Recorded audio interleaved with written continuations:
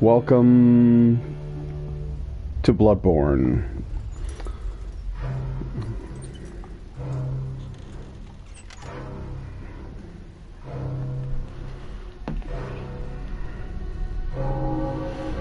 I recently picked up the Old Hunters DLC for this game.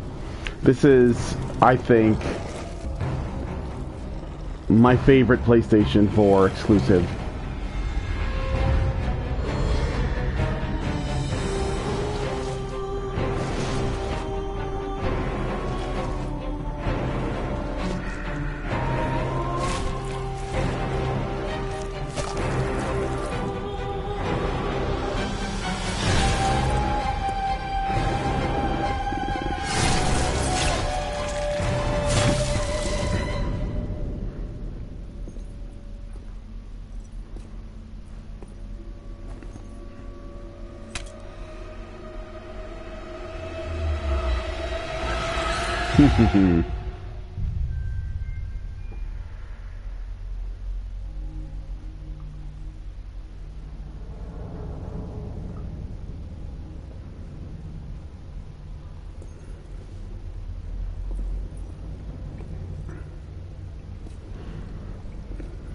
It's time to begin the Hoont.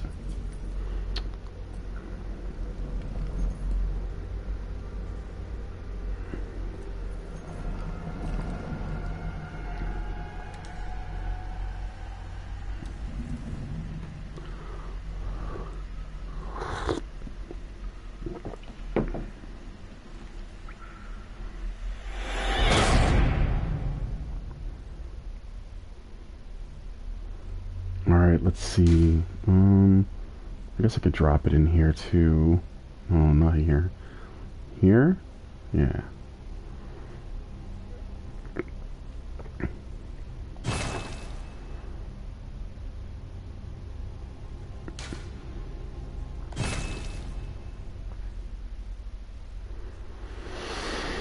Alright, so I've got my coffee. Just sort of waking up. What's up, Shaman King? What's up, Notias? Love this game. I'm doing well, thank you. Alright, back in the Hunter's Dream. So, I played through Bloodborne back when it first came out. I think it came out in 2017. Might have been before that. It was like really early on, actually. Easily my favorite PS4 exclusive. Just so unique. And there's a lot of really good games on the console, but Bloodborne stands out. You know, it really does. It's unique.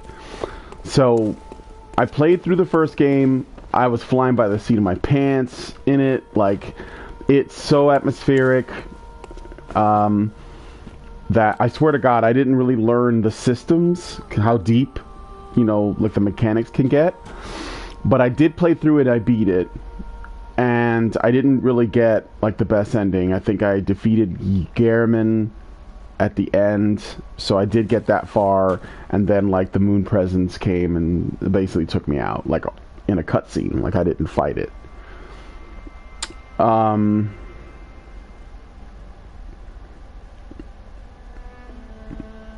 I see that there are 3 comments, but for some reason I'm not seeing 3 comments. Maybe I'll set it to live chat. There we go. I love the mythologies Miyazaki constructs in his games and the detail he puts into it. Yeah, he really does put a lot of work into his stuff. It's just so different.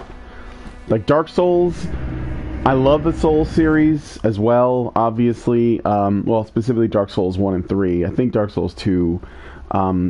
it's not bad. It's still a good game, but it's not Miyazaki's work. You can tell because the mythology and the story and the concepts explored in Dark Souls 2 are not as interesting. And it's also it's not just that it's disconnected. It's just not as interesting. So anyway, on Bloodborne, there was a DLC called the Old Hunters DLC that came out. And I didn't buy it because I just wasn't able to at the time. And I kind of forgot about it for a while. And then I got into other things, and, you know, I was busy with other shit. And so recently, like I don't know, like beginning of the month, I picked up the Old Hunters DLC, and I've been playing through it, but I've been playing through it really slow because I want to savor it, you know, because I heard it's, you know, really good. Like, that's one of the other reasons why I didn't buy it before.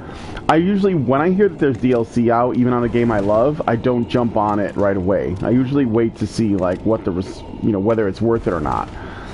So when the Artorias of the Abyss of DLC came out for the first Dark Souls game, I didn't buy it right away. So my first playthrough ever of Dark Souls 1, probably my first couple, did not have the Artorias DLC. And only recently, when Dark Souls Remastered came out, did I actually buy... Well, I didn't buy it because it came with it. So I played through the Artorias of the Abyss DLC after that. And as much as I enjoyed that, I don't know that it was worth the money, because it really isn't that much gameplay. There's basically, you know, 2 bosses and 1 optional boss. The environments are okay. Like, the setting isn't bad. You know, it's probably like pretty okay for a first out, but I don't know that I would pay that much. And then when Dark Souls 3 came out, because I didn't get Scholar of the First Scholar of the First Sin at all. I never played it because, again, Dark Souls 2 just doesn't hit the same way that the other 2 do.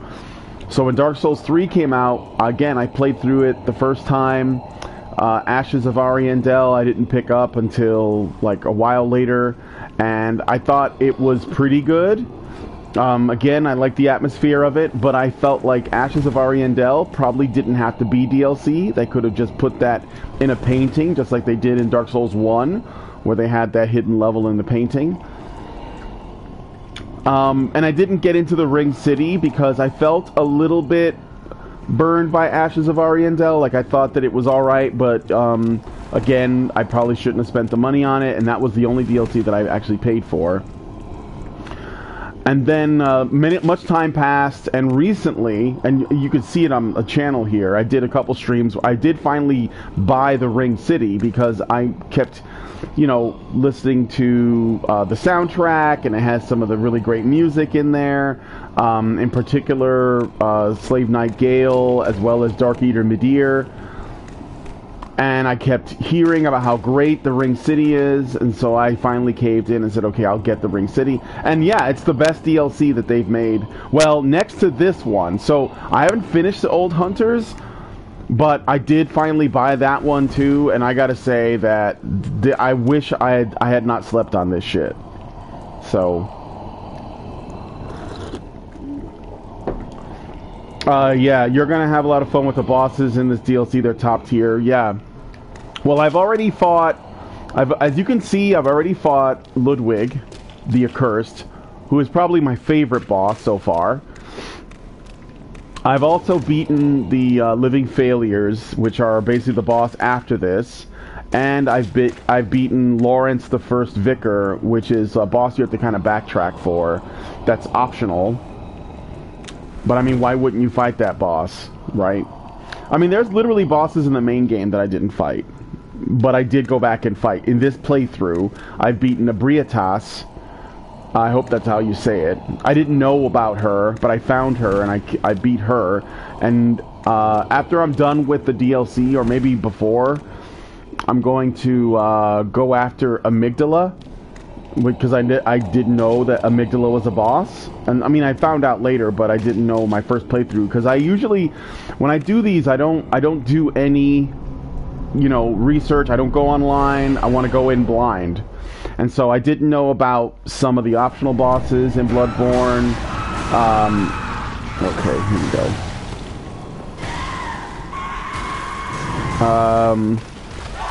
Shit. I'm just going to have to go in there.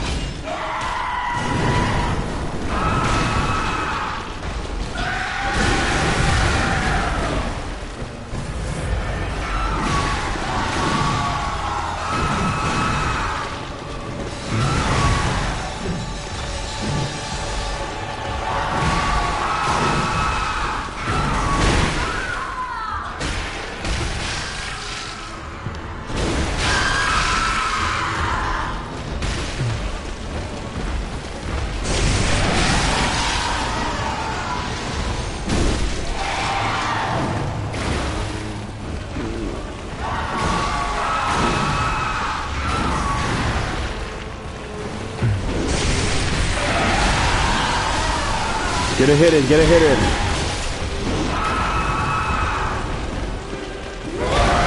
Oh shit. Woo!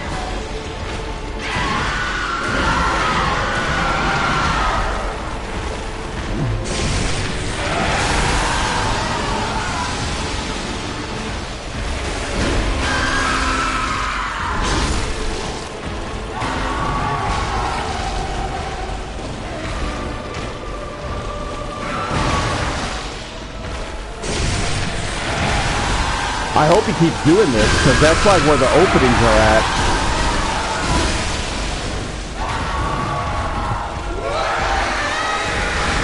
Yeah, watch out for that shit. Charge will kill you with one hit.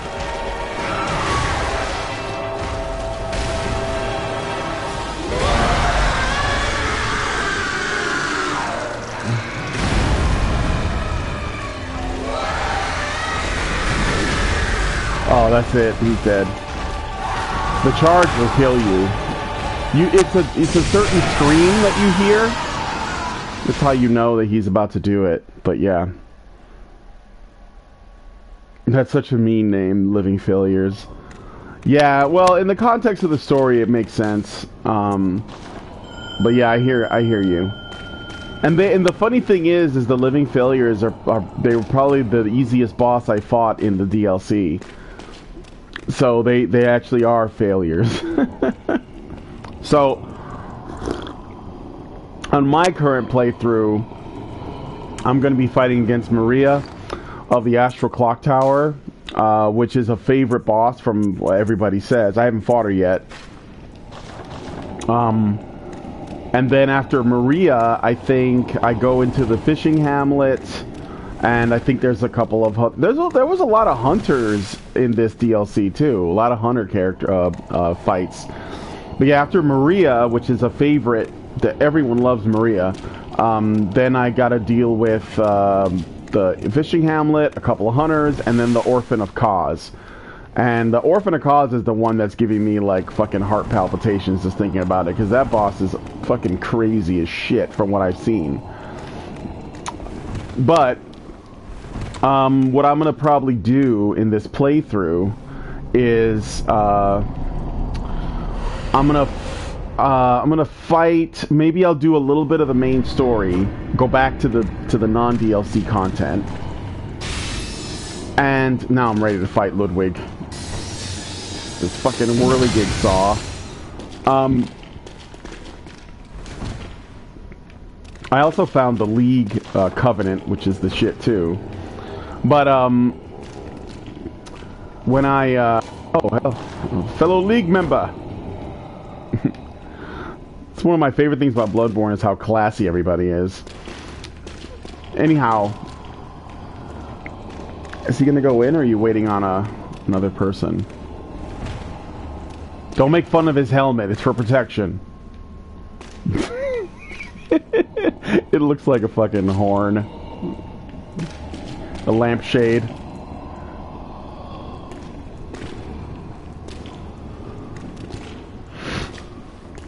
Orphan is super aggressive. Is this game still active in multiplayer? Yeah. No. Yeah, dude. The multiplayer is still very active. A lot of people still play it. Pretty much all the Souls games have pretty active communities even to this day. Yeah, people still play all of them. The only community that is dead is Demon Souls, and the only reason is because they turned off the servers. If Demon Souls servers were still up, they would still be active. I can promise you.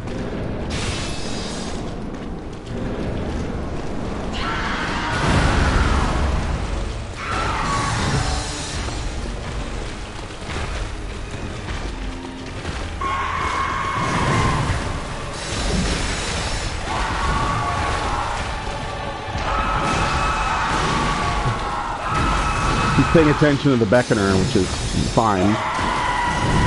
Oh, I mistimed that.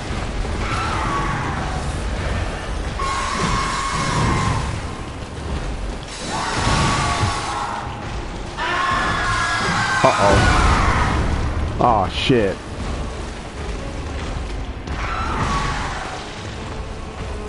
Hi.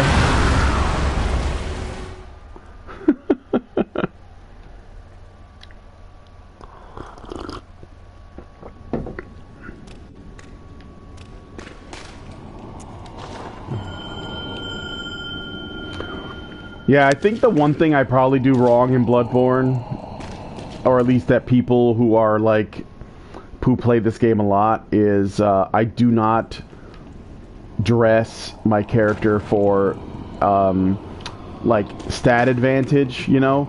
Like the people who wear the helmets and stuff, they're basically trying to get the most out of their build, right? I don't do that. I dress for fashion. So I'm like, yeah, this guy looks cool. I don't care if these items suck. He's gonna look like this now. That's why I even have this weapon. My threaded cane is my main weapon. Because it's fucking, to me, this is like fashion born.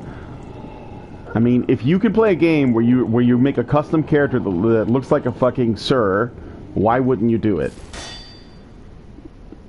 On top of that, I could, you know. So I'm gonna dress like this. I don't care if it's not the best. It's not the optimum.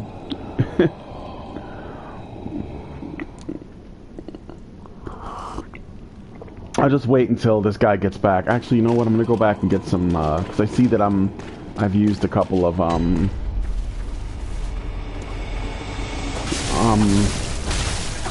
fuck out of here, bitch. Oh, I'm maxed out on pebbles.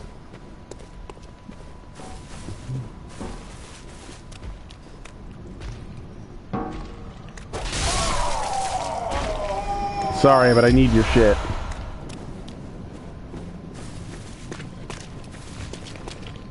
Alright.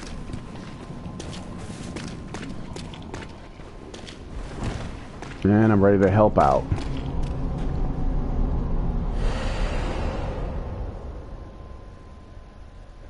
Fuck that, we follow fashion souls. Yep. May, you wanna try this shit again?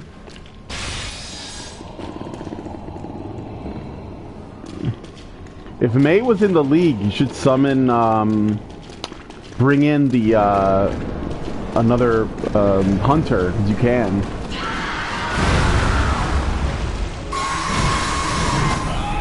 Woo! What the fuck? It's the problem with, some of these bosses. They just fucking, woof. F. Rip. Rest in pepperonis. One hit, Jesus Christ. Why even have a health bar? That's alright. He'll probably get killed. I just want to help out. It doesn't matter if I win or not. This is like a zero consequence thing. But I like fighting Ludwig. I wish I could fight him multiple times. Especially for that second phase.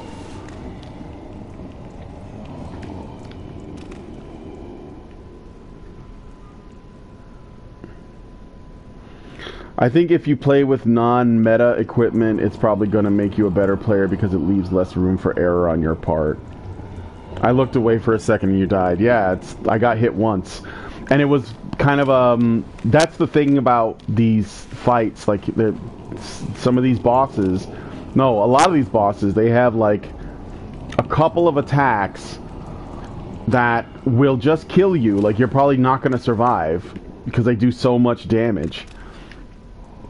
And my guy is he's no slouch, you know. I'm on New Game Plus, so that's one thing you should know, which means everything's tougher. But, you know, 45 vitality, I have pretty good health, I think.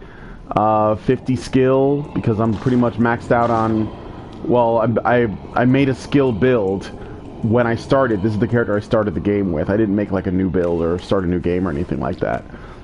And I was thinking, well, I like the threaded cane. I picked the weapon, and I was like, I guess it's a skill weapon, so I'm gonna build up my skill stat. But I haven't delved really deep into varying builds. Okay, this is probably May again. Hopefully it's not. Hopefully it's somebody else. Hey, Never Fear 1911. Yeah, it's May again. I got fucking spanked last time. Alright, let's do this.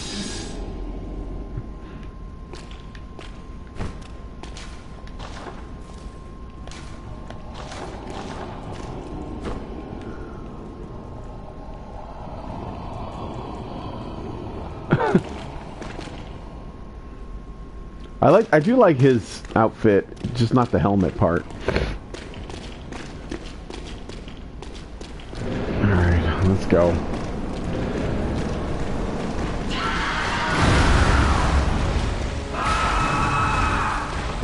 That's how I died last time.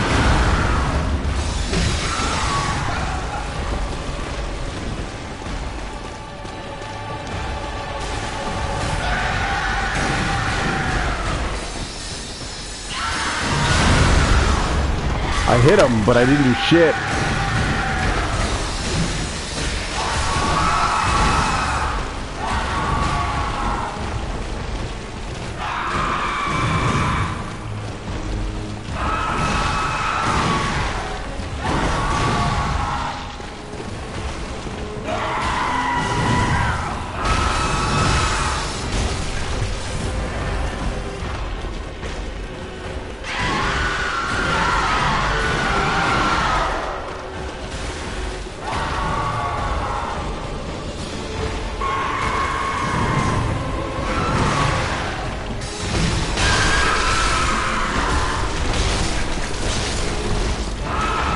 You gotta take your time. If you get greedy, you're gonna die. Ugh! Shit. Uh-oh, lunge. Yeah, when he goes wah.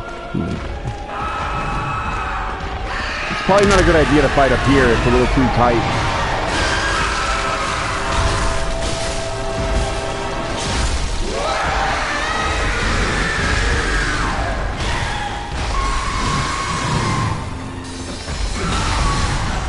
Shit.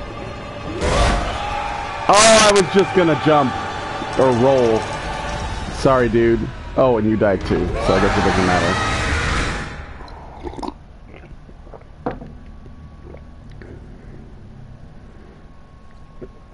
This game has some of the best lore, very Lovecraftian. Do those bosses have to be so screamy? Only the beasts. That charge attack seems pretty crap compared to Ludwig's blade.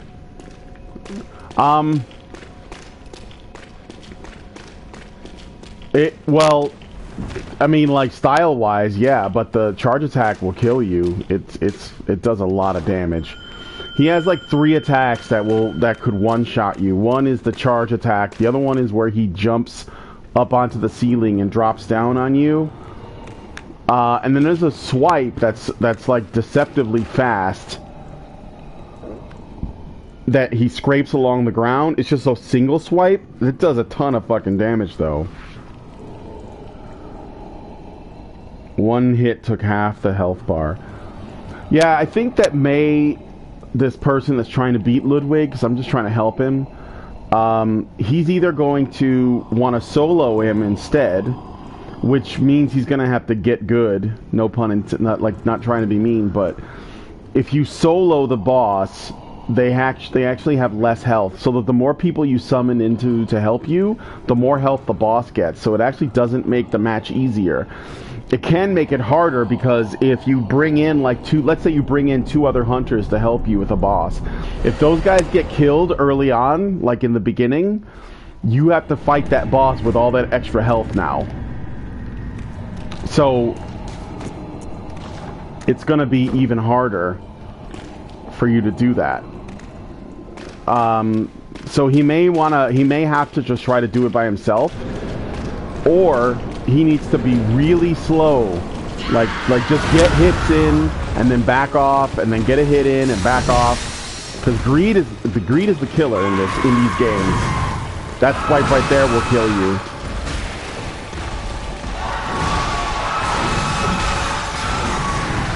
Just get a hit in and back off. If you can see, like, there are certain attacks where you can get, like, a good number of hits, but...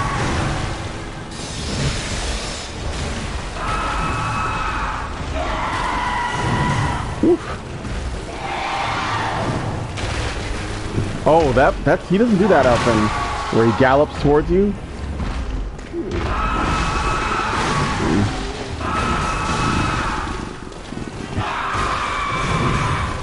That's a big one, too. Oh, I got greedy.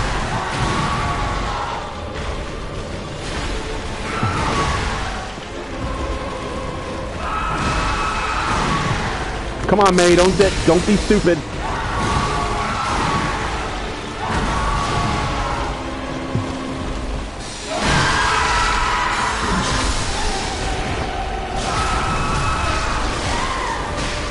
Actually, if we get him if we can get him to the second phase, he's actually easier in a lot of ways. Because with this, like, he's got like really erratic moves in this form. Come on, mate, get out of there. Get out of there, bro.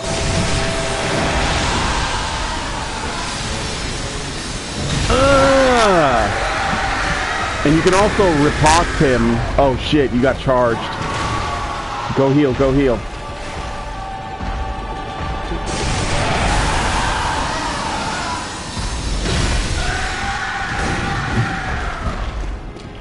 He does a back swipe, it doesn't do a ton of damage. Ooh, shit. Uh-oh, charge. Oh, no. Get it. Why? Such a tanky boss, yeah.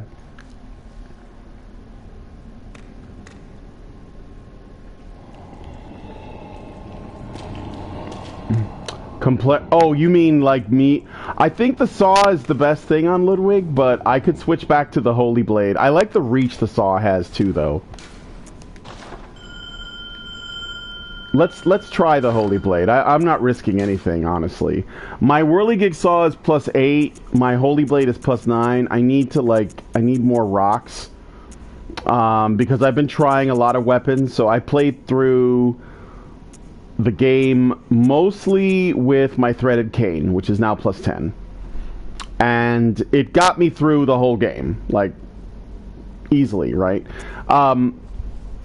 But I wanted to play around with other weapons. It's just that I don't like the designs of most of these weapons. Like, they just don't seem to fit my look, you know? But I did manage to get this Uncanny Holy Blade up to +9.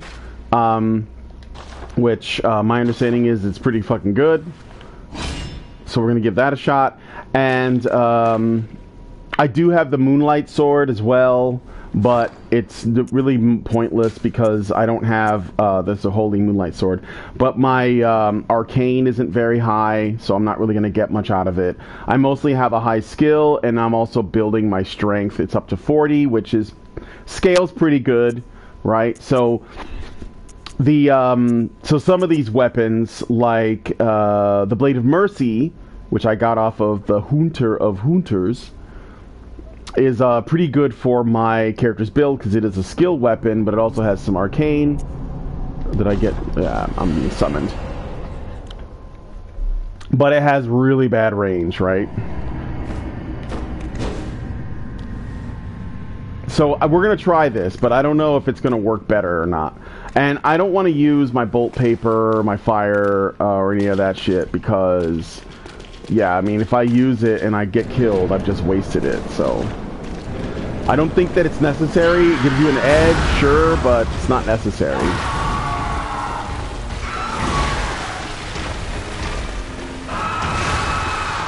Get a hit in. Uh-oh. Are you alive? Okay.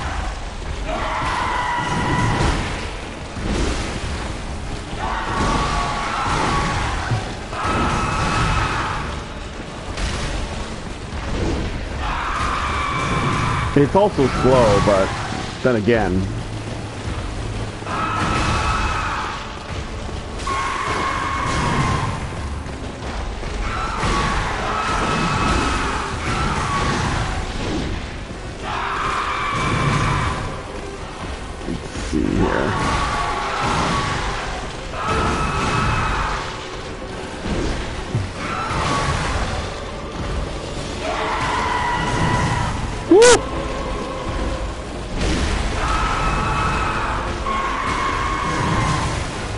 Missed me, bitch.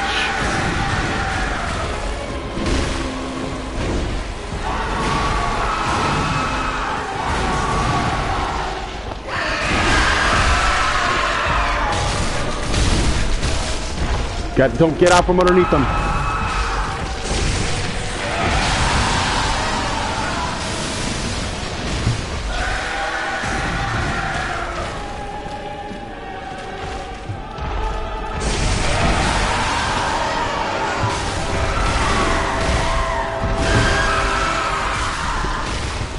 That was good.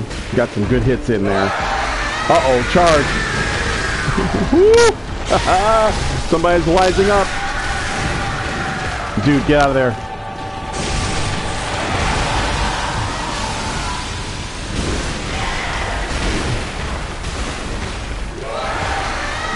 No, no, no.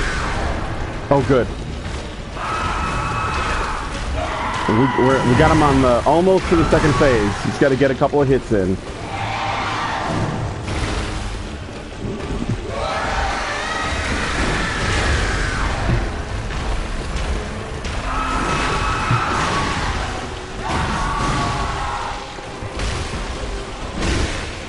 There we go.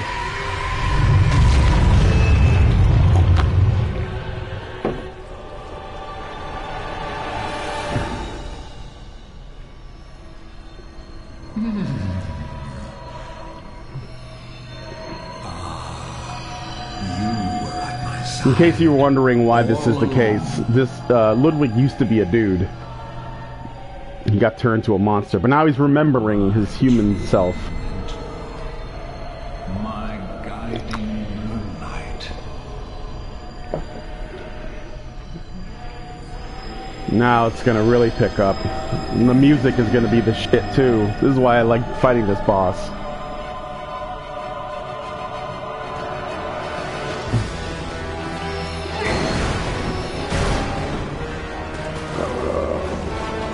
Back off, back off, back off!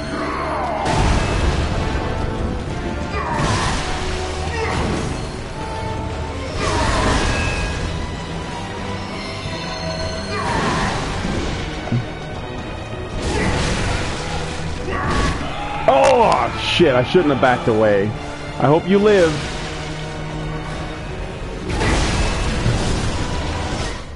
Maybe he'll win.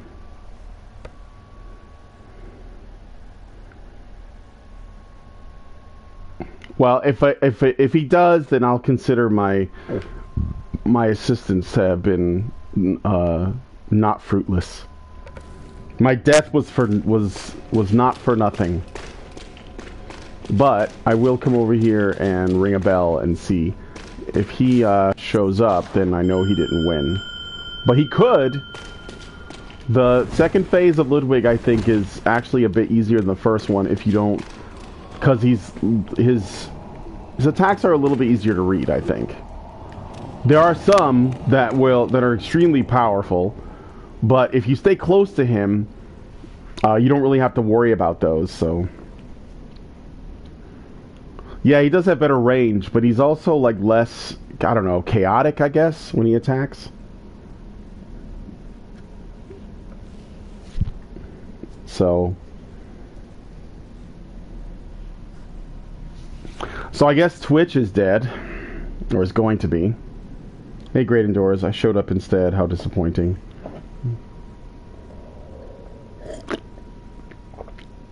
I'm gonna try and help somebody beat Ludwig once.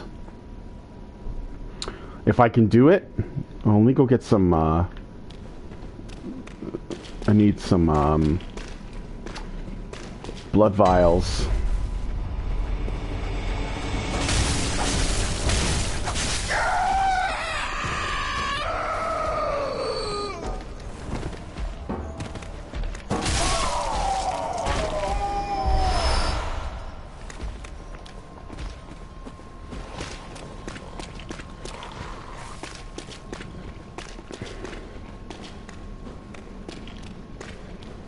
Alright.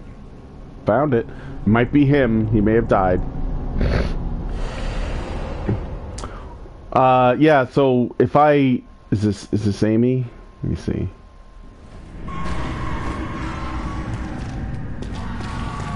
Oh no, it's somebody else. Aliaga. What?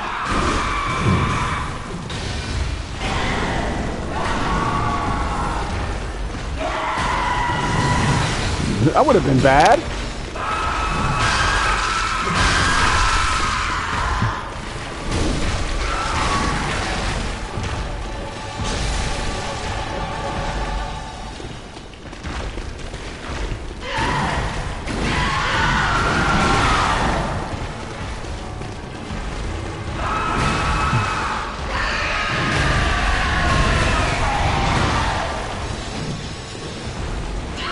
Bell silenced? What are you doing?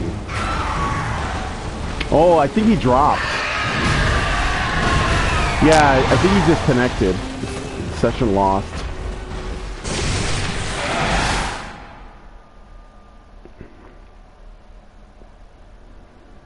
There are theories that it might be in the same universe. Is this the same universe as Dark Souls? VadiVidia made a video about it. There are theories. I think it's more like wishful thinking for most people, though. I think people really want that to be the case.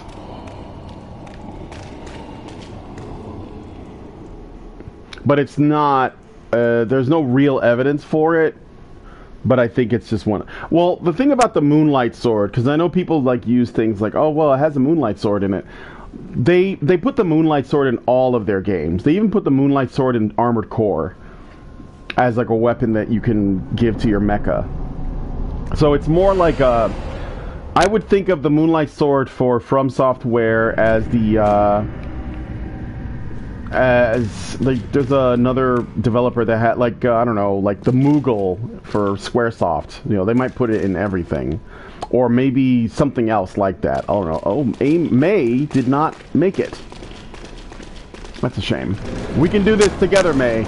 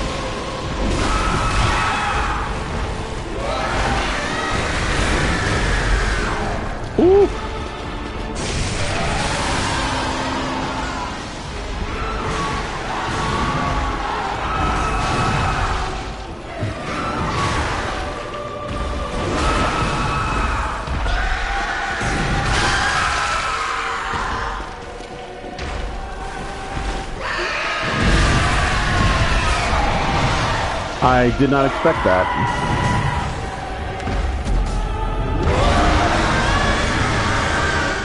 I apologize to the person. Is that like a dead doggy? No, it was a... it was a cleric for the... this is a cleric of the Healing Church, I think. And, he went to... well, basically he was corrupted by the blood and turned into a beast and has all but forgotten all of his humanity. And I think there was a theory or some lore that he had a horse or something, and I think that they may have like melded the horse and the man together, which is why he looks like that.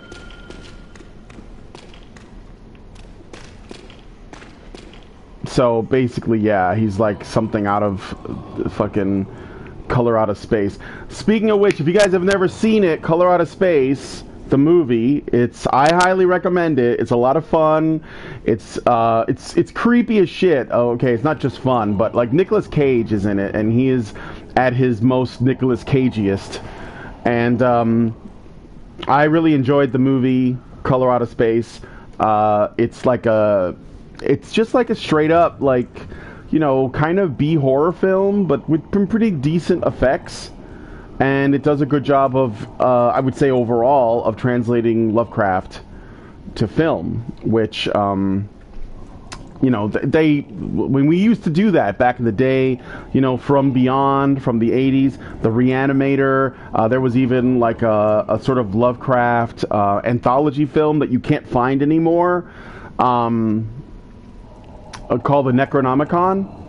Book of the Dead, I think it's called Necronomicon Book of the Dead. I have it, but you literally can't find it. I had to go, like, you know, to the internet and like dig it up. Like, they don't sell it anywhere. You can't get it on Blu-ray. You can't get a digital copy. And I think that Color Out of Space is a good movie. And the guy who made it, he's hoping to make more sort of Lovecraftian films, and I hope he does. His next film project, I think, is going to be either Shadow over Innsmouth or Mountains of Madness. I think it's going to be Mountains of Madness, which would be dope as fuck, because he's good. And I heard that Nicolas Cage was going to be in all three of them, just playing different characters. So.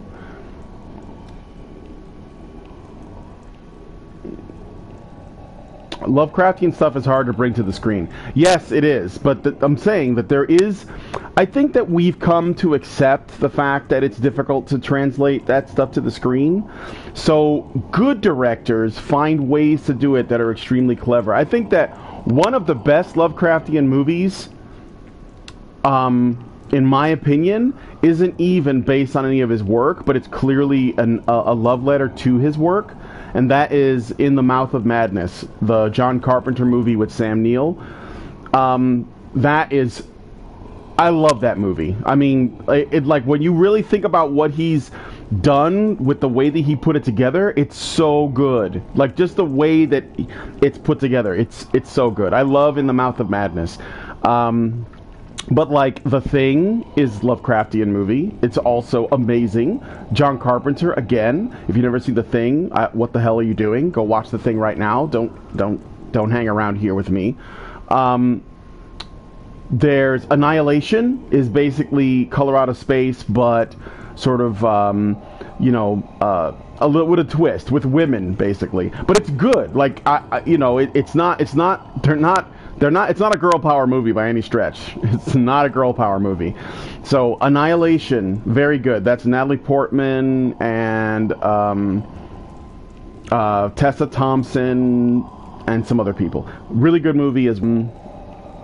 It's basically Color Out of Space, but it's just militarized and it has women in it. But it's the same sort of plot. There was something else too. There's another one that does it really well. But yeah, there's plenty of cosmic horror films that do the job. You know, I just saw a movie that you could say is that Deep Rising. Earlier this week, I saw Deep Rising, which came out in the 90s. Sorry about that. It starred Treat Williams as the main character. I don't know. Treat Williams is so... I don't know what he's doing in movies sometimes, but... And because he looks like a lounge singer, I just can't see him like as a leading man. His face is just not quite right. But yeah, Treat Williams is directed by Stephen Sommers. It's basically about this guy who, you know, there's this large luxury vessel, like the biggest luxury vessel ever built, with all the richest people on it, and it gets attacked by a sea monster. And at the same time, there are these like bank robbers or criminals or whatever that are trying to like pull a heist on that ship, and they get escorted there by another ship, a smaller boat that's headed by a captain who's basically just some guy like that's just taking jobs for money. And of course he's the hero. He ends up being the hero. But this giant sea monster they fight against is basically like a Cthulhu monster because it's just like tentacles with mouths and it's like beyond comprehension. And I had a lot of fun watching that. And then I saw another movie same day with my friends called Leviathan, which stars Peter Weller and who's the guy who played RoboCop, and Ernie Hudson, who is Winston from the Ghostbusters. And the fucking the wet bandit, like the skinny dude from Home Alone, you know, and the Colonel from the Rambo movies. And it's basically like they you know, they're these sort of deep sea divers and they're mining underwater, and they find this like sunken Russian ship, you know, and they go in there and there's like this some kind of organism that essentially starts changing the crew. So there's plenty of movies that do it pretty well, you know. And I know that it's not as simple as that. It tends to be more psychological. It tends to be more like sort of transcending comprehension. But I think that a lot of really, really good attempts have been made, and I think that people don't mind seeing that stuff. There was even a recent film, I didn't watch it myself, but there was a recent film called Underwater, which also tried to do this, and it was with Kirsten Stewart, and they're underwater, and there's like some, you know, Cthulhu monster under there with them. There's just so many. Dagon is a good one. That's also really old, from the 80s. So, I think the guy may have won, or he gave up. Did I ring the bell? No, I didn't. Oh, yes, I did. I'm gonna go get the blood vials really quick. Let me see what you guys are saying.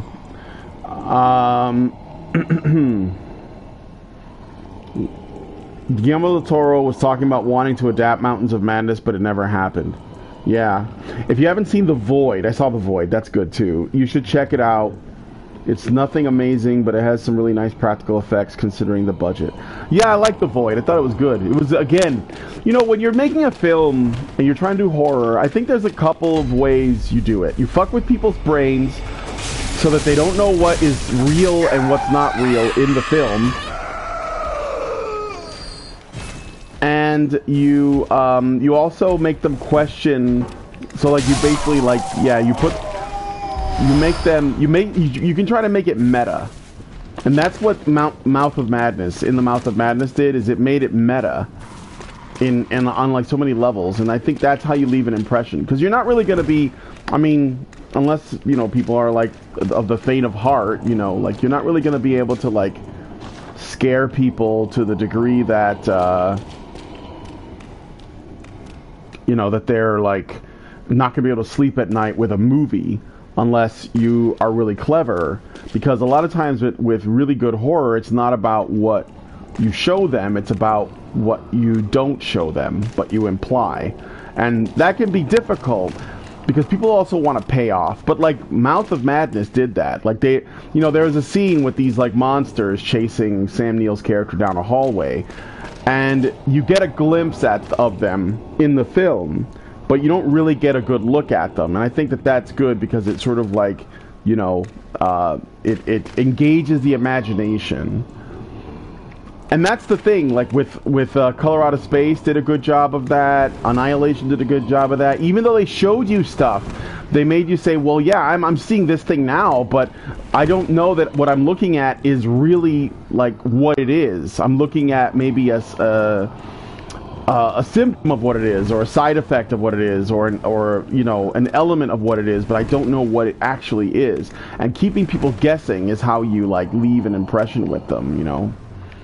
So, and I think that, you know, like I've said this many times, Hollywood is shit right now. They are. By and large, they're shit. But there are a few people left in Hollywood, left in entertainment, that want to make movies that genuinely give a shit about what they're doing. And I think the guy who directed Color Out of Space is one of those people. Like, there's literally no wokeness in the movie. He just played it straight. He just wanted to freak people out. He wanted to try this task of interpreting, you know, a Lovecraftian book into a movie. And I think he did a good job because he didn't do it on the surface level like, say, Zack Snyder when he adapted The Watchmen, you know? Alien, yeah, that's a good one too. I think that to a degree, what's the movie, a silent, is it A Silent Place? A Quiet Place, A Quiet Place. That's also kind of like that too, you could say. Because again, there's so much mystery. The only problem with A Quiet Place is that it ends on a hopeful note. And I think Lovecraftian stories, good ones, should not. They should end on a note that brings about a sense of existential dread. And that's going back to FromSoft's games. That's what I like about From Software's games. Is that they're not happy stories. The Dark Souls games, Bloodborne, they don't end on a happy note per se. They end on a note that's like, at best, it's bittersweet.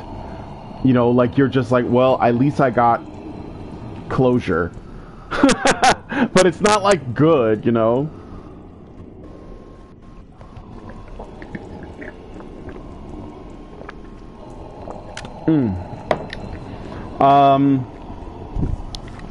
What's your opinion on Pan's Labyrinth? Oh, Pan's Labyrinth is fantastic. Is it woke, though? I think a little bit.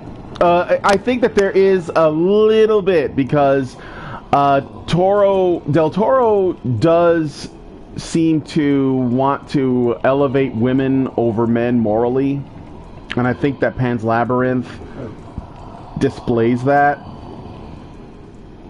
Maybe my issue is that the two central characters outside of the girl in that movie and outside, because I don't care that there's a girl main character. I think that a story like Pan's Labyrinth, an isekai, if you will, where, you know, a child enters another world, it works better if that child is a girl, depending on the tone of your story. It can, right? Like Alice in Wonderland, like Wizard of Oz, like those stories work well because there's a girl in it, and she's essentially using her, I guess you could say, her feminine way of communicating with people, her social power, as a means by which to progress through the story. And I think that's the case for stories like Alice in Wonderland as well as Wizard of Oz. And I think Pan's Labyrinth is a kind of Wizard of Oz or Alice in Wonderland story that's sort of like overlaid into on this backdrop, you know. Chronicles of Narnia is like that too, I guess.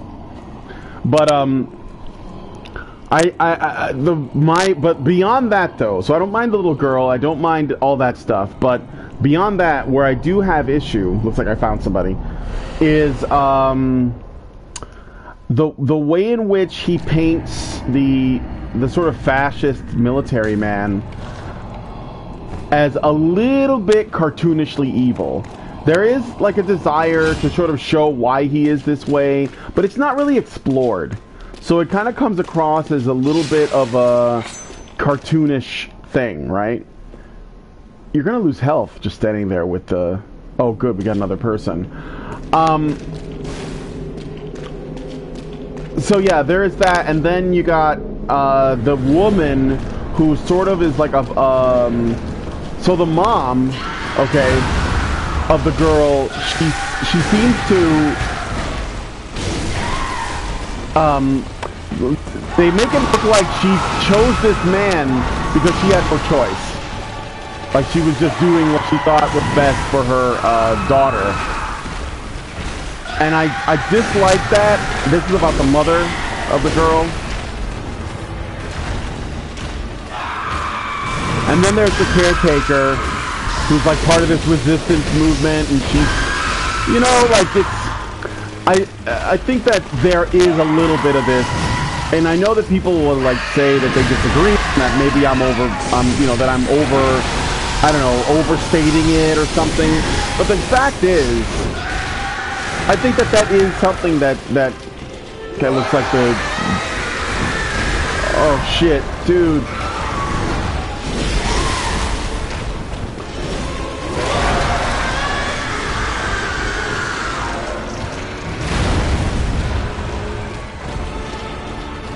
I don't know if you guys get it, because I don't want to, like...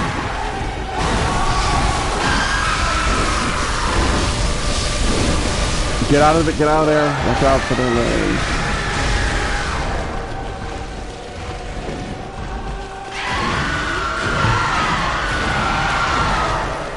That's a lot of biting.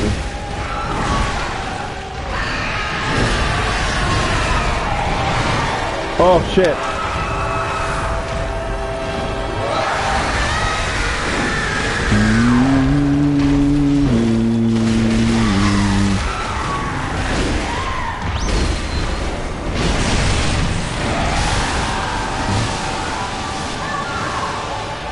Ouch. Jizz all over her face.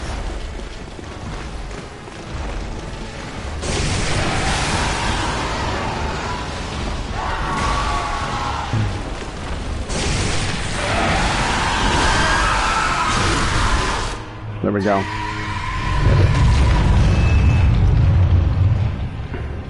I noticed that when I help people fight Ludwig, they never skip this cinematic. They always watch it. You were at my side all along.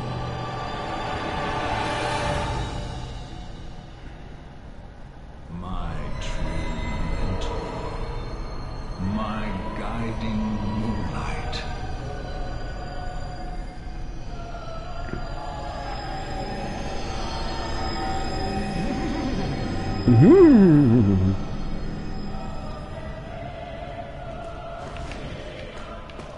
Oh boy.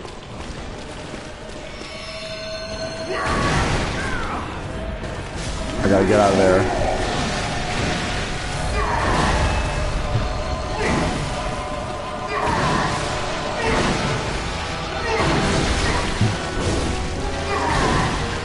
Ah, the beckoner has died.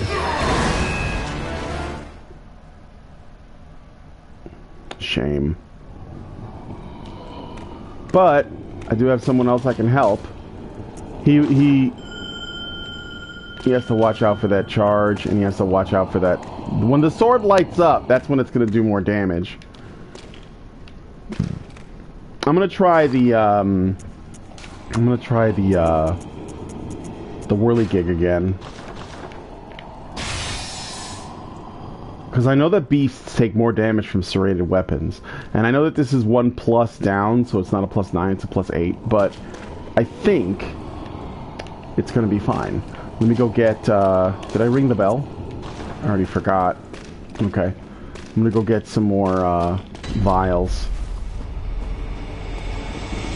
Oh no, I didn't die, so the vial isn't... Okay, never mind then. I guess I don't really need it. I'm not going to use 20 in a fight.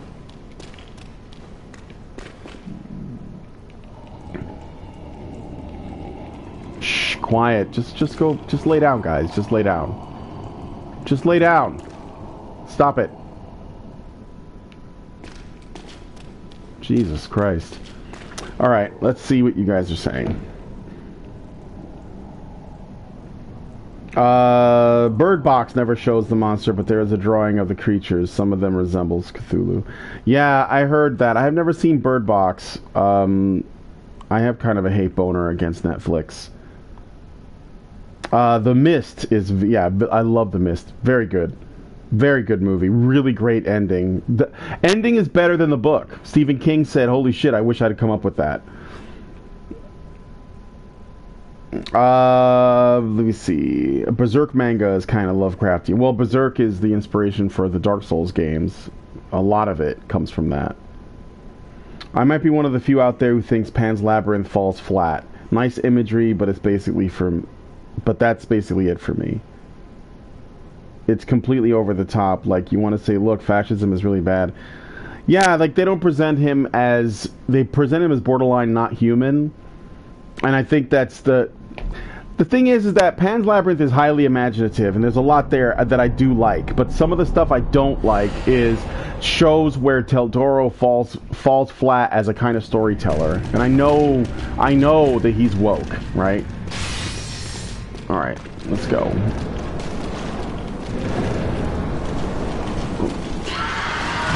What kind of name is Otsuka Miyu? That sounds like weed shit to me.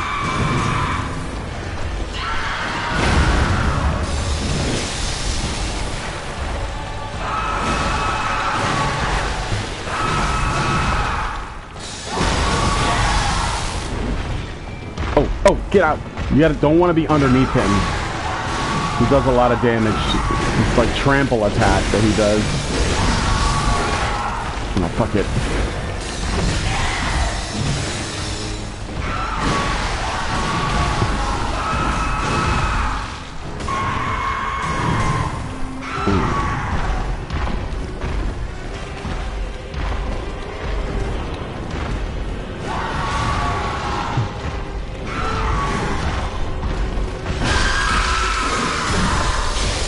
Hold this.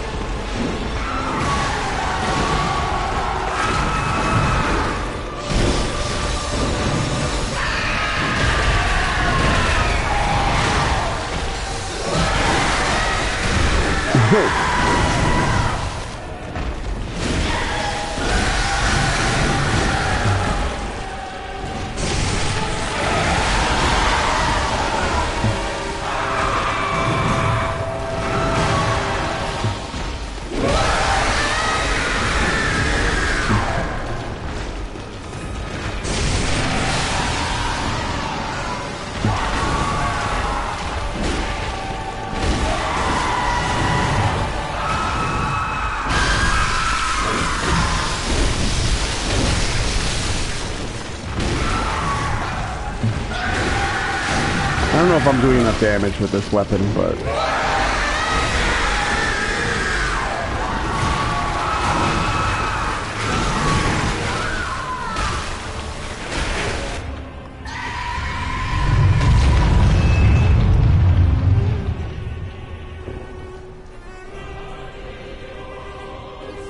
What was that confused neighing he did?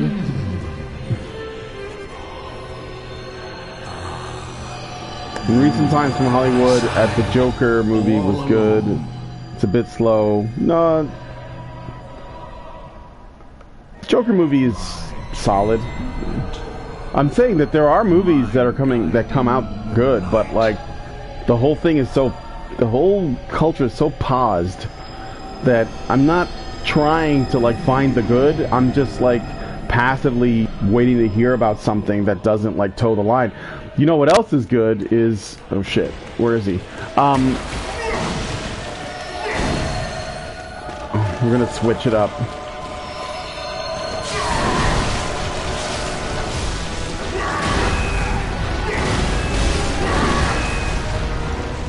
Oh, no, we're good.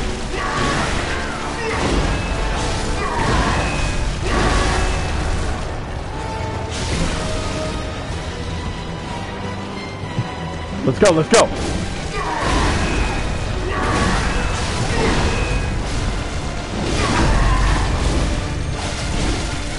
Dude! Oh, Jesus Christ, you're supposed to... Uh-oh.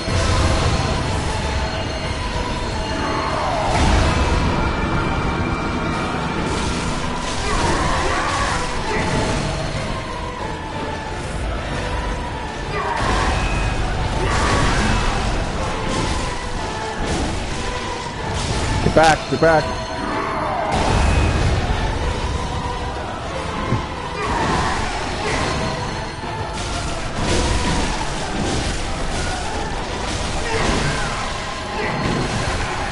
Oh shit, I'm alive!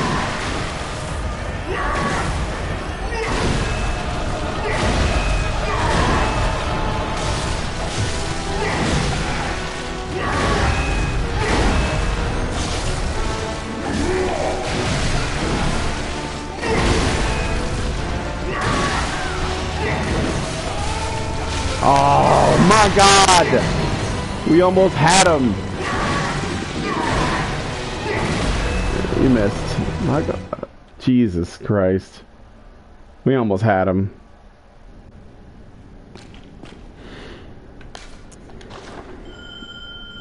If the other person hadn't died right at the end of phase 1, we would have beaten him for sure.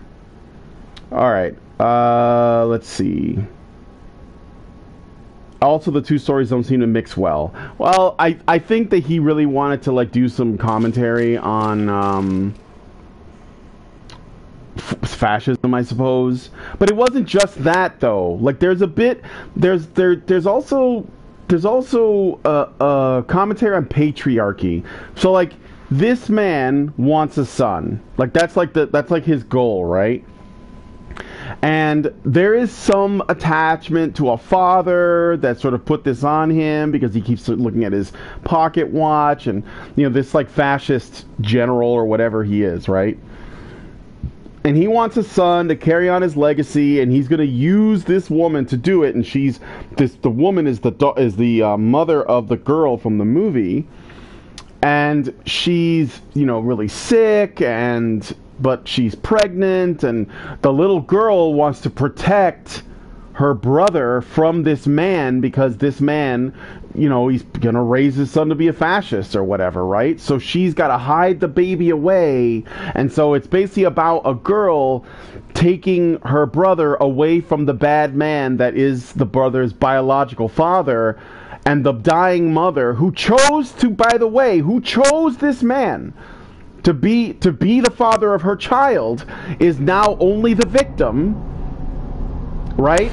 And she's just dying, and so she's going to use magic to escape into this other world, which of course might also be an allegory for her, like, completely going crazy and, you know, and all that. But you see, like, there is, and of course, it's basically trying to break this cycle of patriarchal violence or something. Otsukamiyu. That's weeb shit. Is this an anime? Are you an anime character?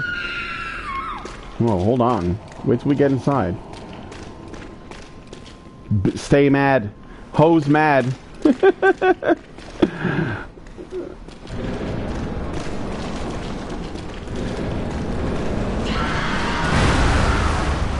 Brother. You didn't see that coming? Dude, he opens up with that every time.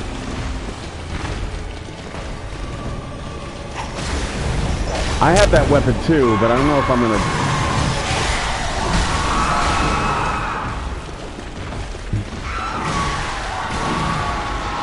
Watch out, get out of there.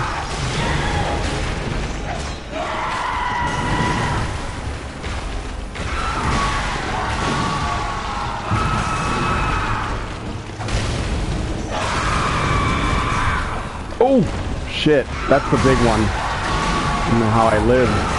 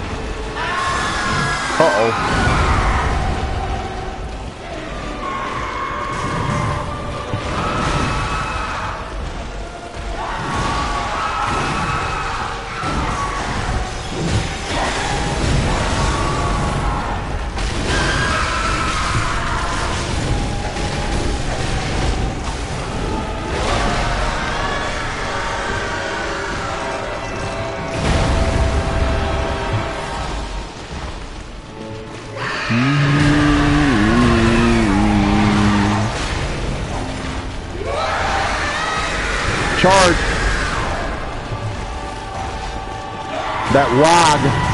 That wog though.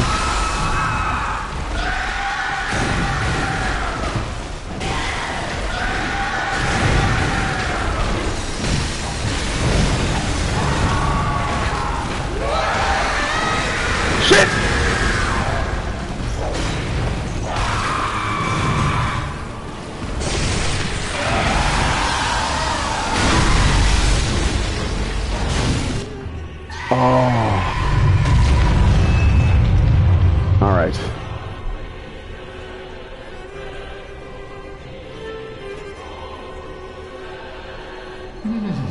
Let's notice the music's part of Sif's theme from Dark Souls. This theme? You were at my side. I don't know, is it? Sif's theme is really good too, though. I don't know if it's the same one. Quick question about living in Chicago. I have a friend that's going to move from Texas to Chicago this summer. Do you have any advice about acclimating? Is your friend white? Chicago's a pretty far left city in terms of its government. And there are parts of, like, really far left. Like, there's, like, a fucking communist party here, and it's fucking fucked, man.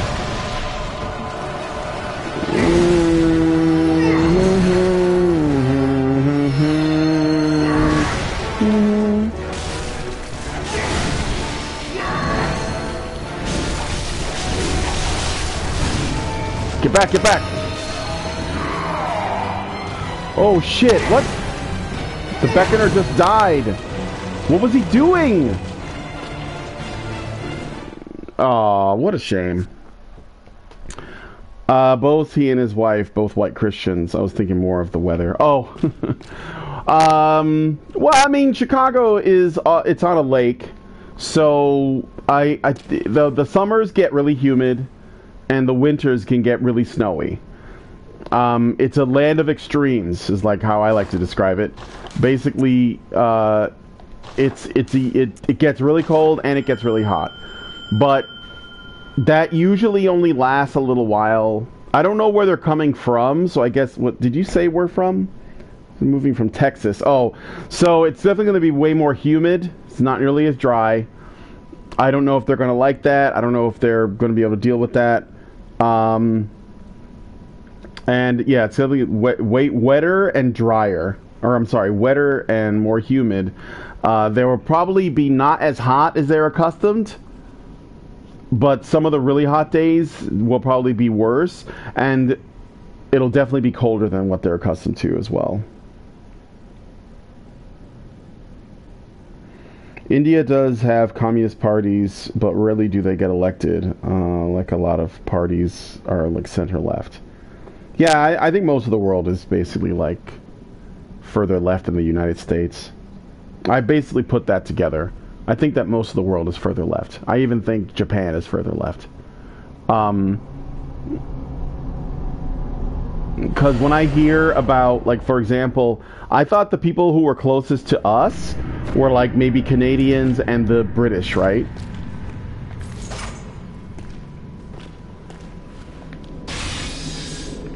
Let's do this shit. And be careful. I want to fight Maria once today. I want to give her a try.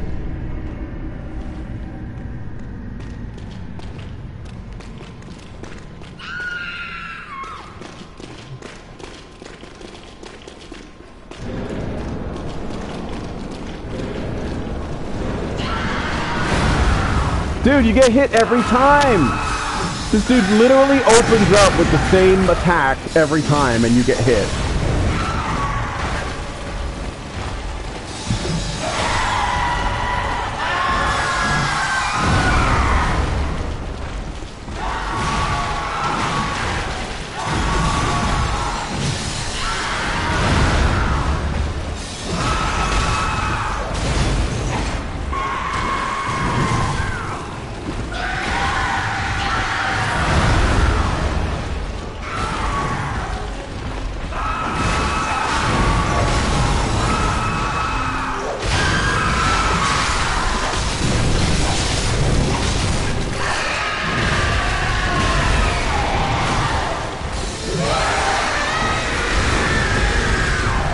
No, nigga.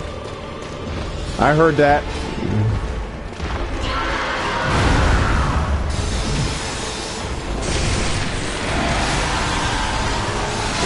Oh, shit. Using sperm. I got spermed out of his thing on his neck. I didn't know you had an autistic screeching emote in the game. Yeah, I don't know. I haven't like gotten all the emotes, so. Well, on the plus side, I can go back to the Hunter's Dream really quick and get my blood vials back up and then come back in and help, because by the time I get back, they'll probably be dead.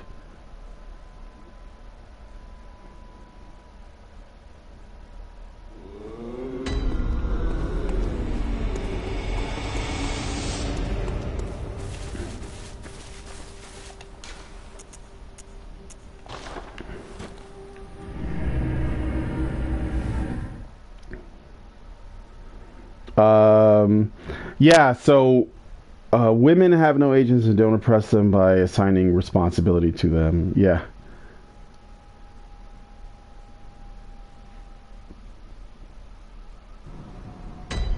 Alright, I'm going back. Hopefully it's not too late to help this dude out. Let's see. Great Endor says, and didn't Pan's Labyrinth end with, quote, and then the communists stepped in and saved the day, or something like that? I don't remember it that well, as I forgot about this movie fairly quickly. Well, I mean, there was a revolution, and almost whenever there's stories in movies, I think most of the time when they do stories about people like rising up and overthrowing their oppressors, it's always like a communist narrative.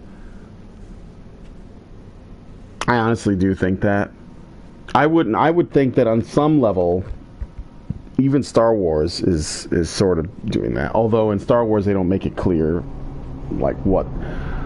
They just basically say evil empire and, you know, good rebels.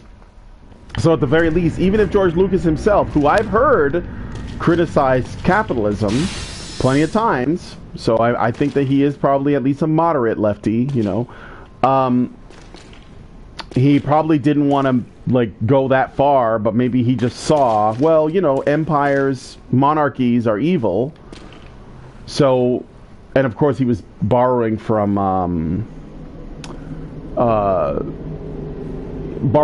like, you know, Kurosawa films and spaghetti westerns and swashbuckling movies and Flash Gordon, Buck Rogers. So these are more. These are also universal narratives, but they can also, you know, be used. The universal narratives can be used to like push forward a, you know, some like commie shit. Nigga. Oh my god, he's gonna get killed. He's dead. Is that a new record?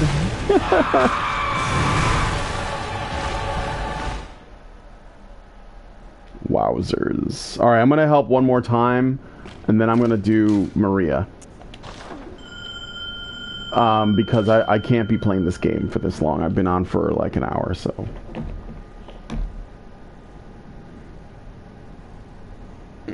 Brian, women have no agency. Don't work out. Abyss Watcher fight comes later in the game after this guy. No, there's no Abyss Watchers in this game. After this guy comes the Living Failures, because you go into the research hall, which is like this giant spiral, like multiple floors, like a building. And at the top of that is a big sunflower plant that's clearly like not of this world, and that's where the Living Failures are. And then when you beat them, the very next room is the Astral Clock Tower, where you fight Maria. Yes, both he and his wife, both white Christians, was thinking more of the weather. Okay, I already read that part. I didn't know you. Elong rebels are Viet Congs. Yeah, probably. I could see it. I mean that. Well, no, the Ewoks are Viet Cong, right? Doesn't that explain why, you know, the Empire lost in Return of the Jedi? And it's not racist to say that. Isn't Abyss Watchers Dark Souls 3? Yes, it is. I know there's a boss with a similar name. I'm not sure that's what you're talking about. No, there's nothing like... In this DLC, there's just Ludwig the Accursed, who we're fighting right now. Literally the first boss of the DLC is this guy that everyone's struggling on. Then it's Well, it depends on the order, but it could be the Living Failures, or you can go back and do Lawrence, the first Vicar, and then it's Maria, and then it's the Orphan of Cause. And those are all the bosses in the DLC.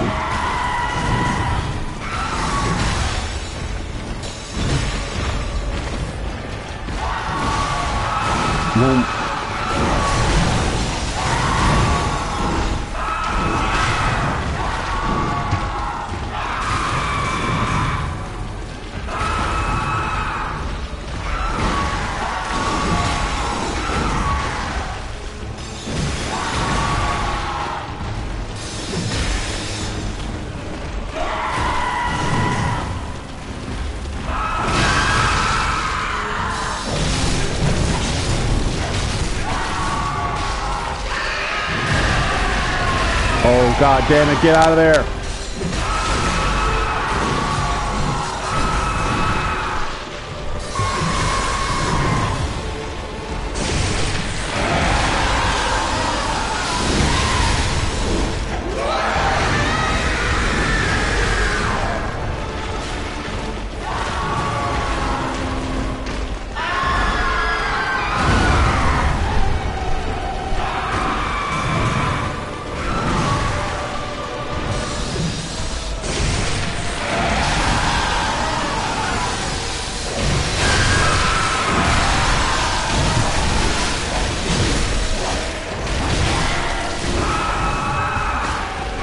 Get out of there, guys. Get out of there. Don't get underneath him.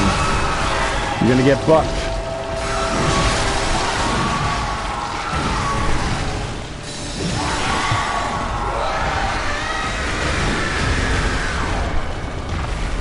You know, I don't know why people...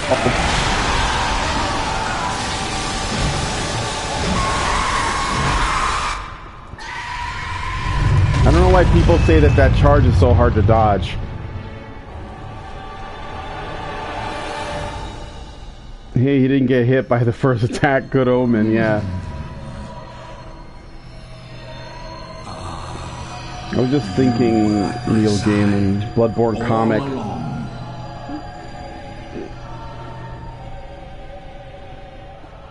My true mentor, my guiding moonlight.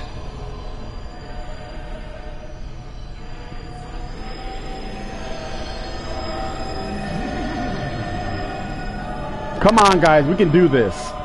We can do this. I can feel it.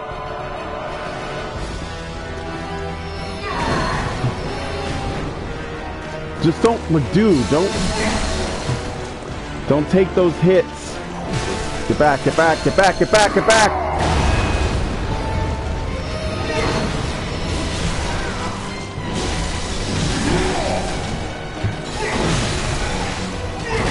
Oh, I shouldn't have done that. You gotta, like, not dash away from this guy when he's doing that. Oh, you know what? I'm using the wrong weapon, I think. Ooh, ooh, ooh. Give me that. I'm gonna get out of there. Oh, fuck.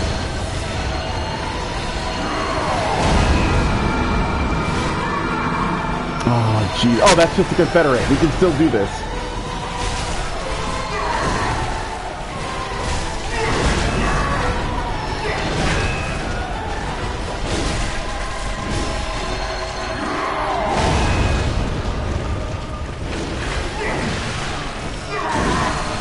What?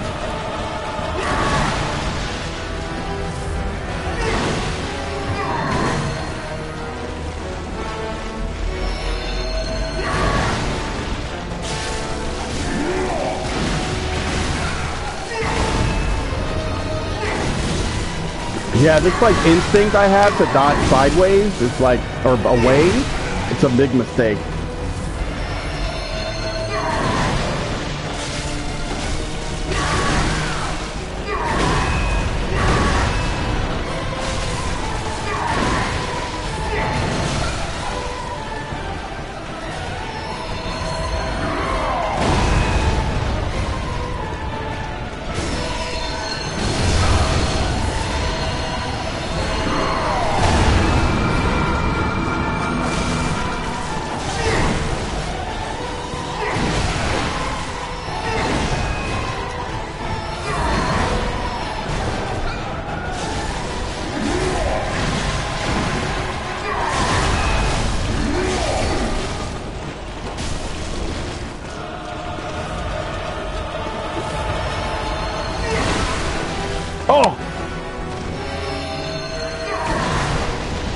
Oh my god.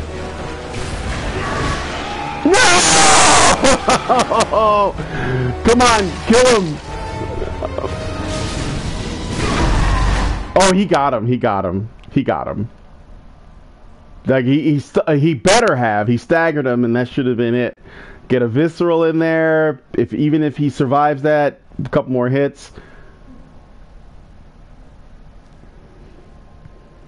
Yes, that's the Moonlight Greatsword.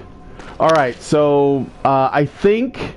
Well, you know what? I'm gonna go over here and ring the bell and see if he brings me in. We don't know that the fight is won for sure. I'm gonna check. I mean, he should have won. He should have won, but Shadow Wolf. I haven't played Bloodborne. I want to. Will once I get the console for it. Yeah, I mean, I think Bloodborne. I mean, it's clearly for me anyway. It's like one of the best games on the console. It's a real shame. You know, do you guys watch Max Derritt's videos? If you don't, you should. They're really good. He basically does these specifically when he does film and video game analyses, because he's been getting it really into Carl Jung and the subconscious mind and this kind of psychological stuff. And really good films and games will sort of utilize the symbolism. And he did a video recently about The Lighthouse, which is this black and white film that came out that was directed by the same guy who made The Witch a few years back. And I watched The Lighthouse. I enjoyed it. And when I saw other people make analyses of it, I felt that they were missing the mark, and they were sort of like looking at things at too much of a surface level, because they were like, oh, I think this is a film about masculinity and like toxic masculinity, and like, you know, the lighthouse represents a phallus and, you know, sexual release and blah blah blah. And it's like, no, you're just projecting your own like shit on there. And I wouldn't even say it's like a Rorschach where, like, you know, the director puts some symbols in there and none of it means anything and he's just letting people like reflect. I think that there is something to it that goes far deeper than what a lot of reviewers, you know, claim, right? I think a lot of it has to do with the fact that, you know, most reviewers are not thinking about these things deeply. They just, you know, believe what they believe and they just shove it in there. But I would say that it's an interesting counterpart to The Witch, because The Witch, in a lot of ways, is about the power of the feminine. It is, I guess people say it's a feminist film. I don't think so. I think it's a cautionary tale about the feminine. And I did enjoy The Witch, but maybe I'm wrong. Maybe you guys saw it and you know what I mean. Also, but The Lighthouse definitely was good. And in that, he basically goes into how Jungian it is, how much of it, you know, is about the subconscious, how much of it is about, you know, Greek myth, and so much, right? There's so much to it. And Max made the best video on The Lighthouse that I've seen. Easily. The best video on it. It's not partisan, it's not political, it's not bullshit. He's like just looking at it for what it is. And I think it's so good that it exposes something that I've said about people who try to make media, whether it's film, television, video games, or even music, that has a story or has a narrative or has a message. If they are honest and they're not legitimately trying to make propaganda, and they're actually exploring something, right? And they're trying to be truthful with what they're putting out there, even if they actually do have a bias, if they're trying to be honest in the presentation, even if they think that what they're presenting is something that is feminist or something that is leftist or something that is, you know, conservative, whatever it is they're trying to put out there, if they're being honest as they're sort of putting everything together because they're trying to make the best possible product. So if the final product is the goal, they will have themes in there that transcend their bias, whether they mean to or not, in my opinion. And I think The Lighthouse is a good example of that, because I think Eggers is the guy's name who directed it, and basically he wanted to be like, oh, Yeah, like he did say, well, the lighthouse represents a phallus. He did say that in an interview, and that, you know, it was on some level about masculinity. But because he was exploring Jungian archetypes, because he was looking at these things, he was trying to make like a film beyond just that. He was trying to go deeper. Even though he had a bias going in, he ended up making something far deeper than he thought. No pun intended, since there's a lot of water involved, and the subconscious is sort of like what the film is ultimately about in a lot of ways. He ends up doing something legitimate. And I think it's because the symbolism and the ideas that transcend our politics, we cannot escape them if we're trying to be honest, right? Archetypes are not a bad thing. Archetypes help us define the world. It's basically how we put things together.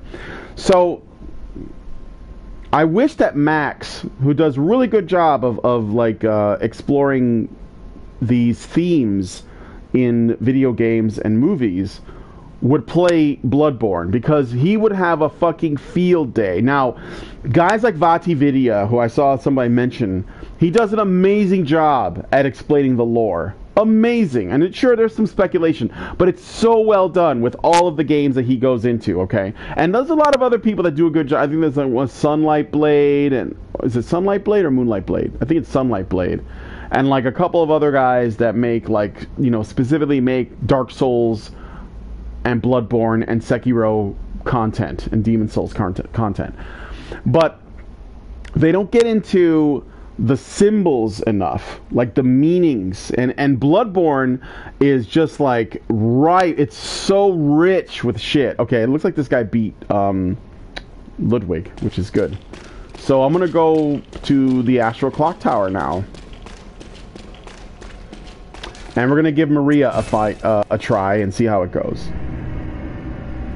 I miss Max. Yeah, well, I think he needs to do things his way. And he's doing really well. He's got like he's getting close to 100,000 subscribers, or he's over 100,000. He's doing really well.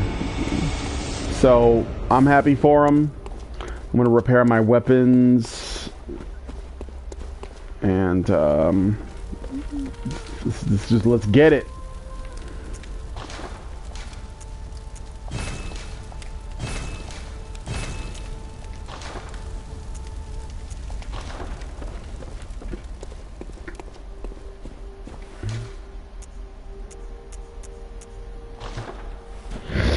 Let's give it a try.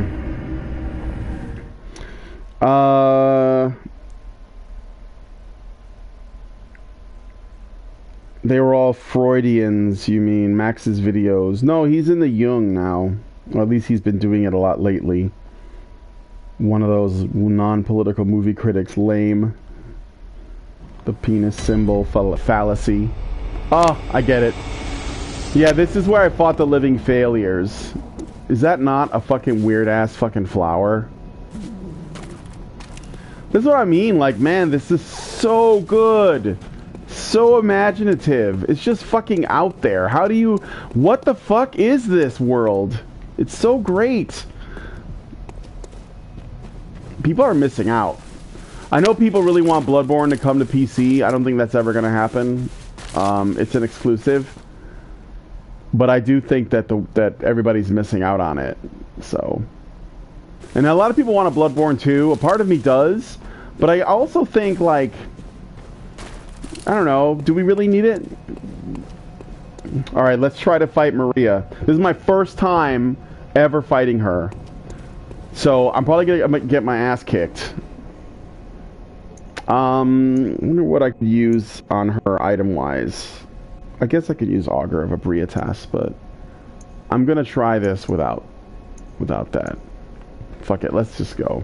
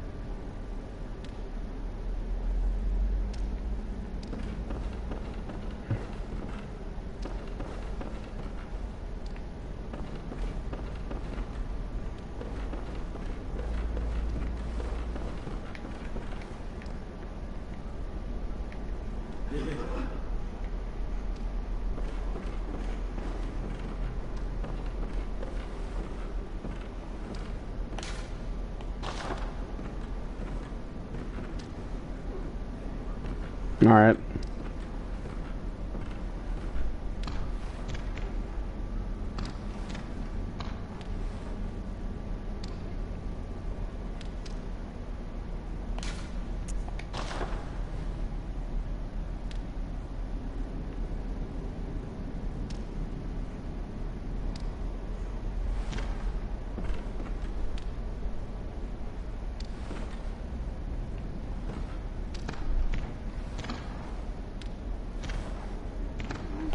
There was a rumor that I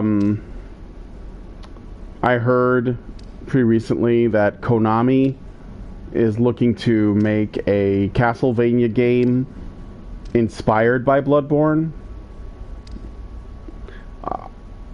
If they get the right people for that, they could do a really, really good job. They could. That would be another way that people could get like a taste of Bloodborne too, I suppose.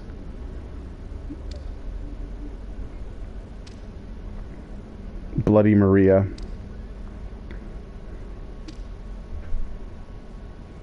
There are apparently rumors of a PC port for Bloodborne according to Google results. Yeah, there are rumors, but I don't see how that's going to happen. The doll in Hunter's Dream is based on her. Yes, I know. All right, let's do this. Let's see what happens. Hunter fights can be really fucking hard. A corpse should be left well alone. The voice actress for Maria is the same voice actress of the doll in The Hunter's Dream, as well as the voice actress of the Maiden in Black from Demon Souls. Oh, I know very well how the secrets beckon so sweetly. Only an honest death will kill you now. Protect you from your wild curiosity.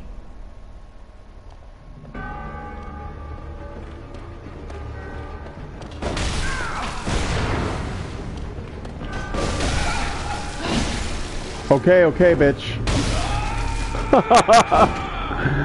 I'm gonna try her again.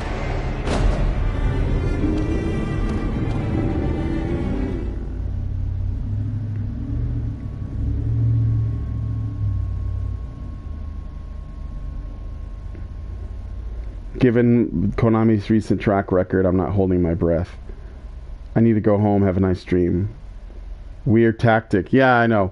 I'm working on it. I'm trying to refine it. Stand there and get killed is my tactic. It didn't work out. I mean, it did. It did exactly what I wanted to do. For some reason, I didn't have a gun out. Okay. I don't know what that was about. That was my problem. I went to shoot her, and I literally did not have a gun in my hand. What does that do? It's just a punch? No, I didn't mean to do that. That's my mistake. Alright.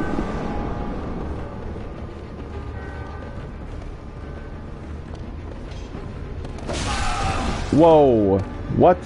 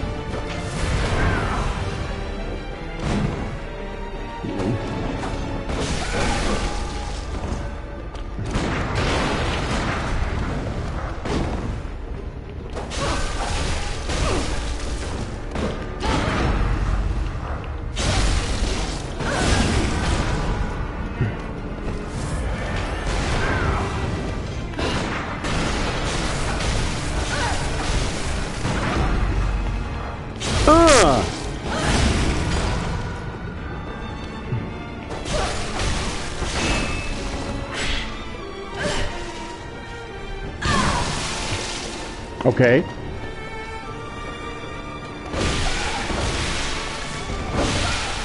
Oh my goodness!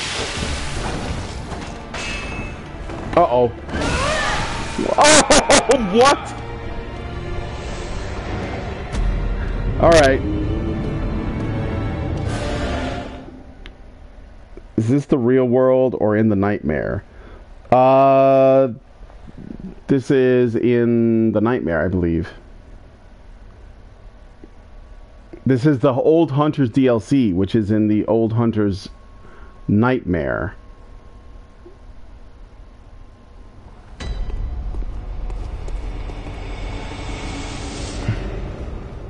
I got this. I based my character on Peter Cushing, in case you guys are wondering. You guys remember Peter Cushing from the Hammer movies? He played Grand Moff Tarkin. I gave him a beard, but that's what I was going for. From those old Hammer movies, the Victorian horror films from the 1970s.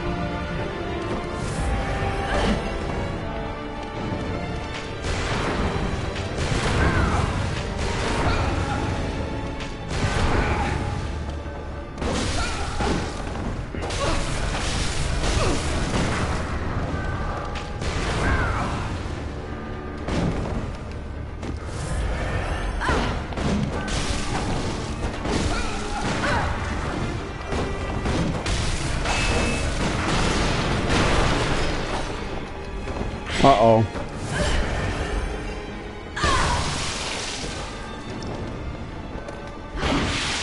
I gotta stay close to her, I think. Because that range...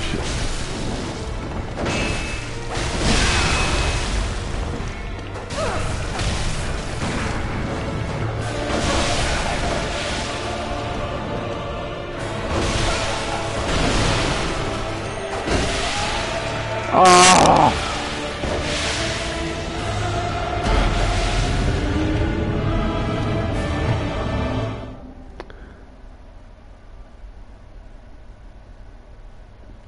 Your character kind of looks like Uncle Sam. That was some anime shit. Drawing attack that goes really far. I know. Of course. It's still a Japanese game. Actually, she's kind of fun to fight, though. I've lost a couple times, but it doesn't feel unfair. Reminds me of fighting Artorias. Sort of. I mean, obviously she's faster. I think I'm going to stay with this weapon. It's my best one. Where's the, where are my blood echoes?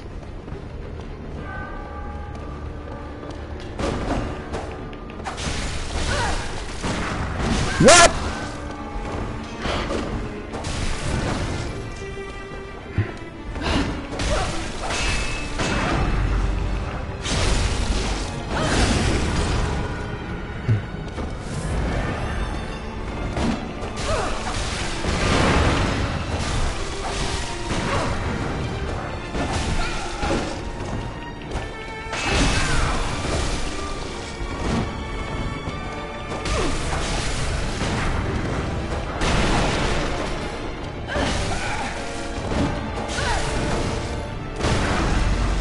Gotcha, bitch!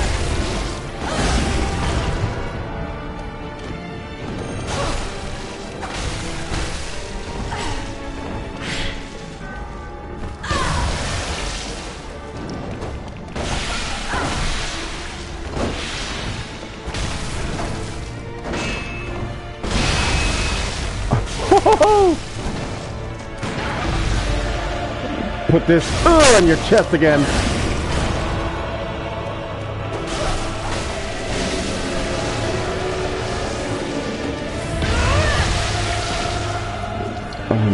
Okay.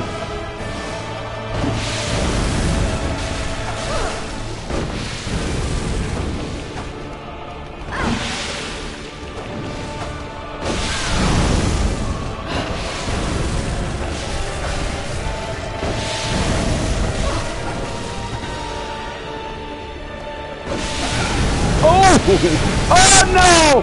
Oh!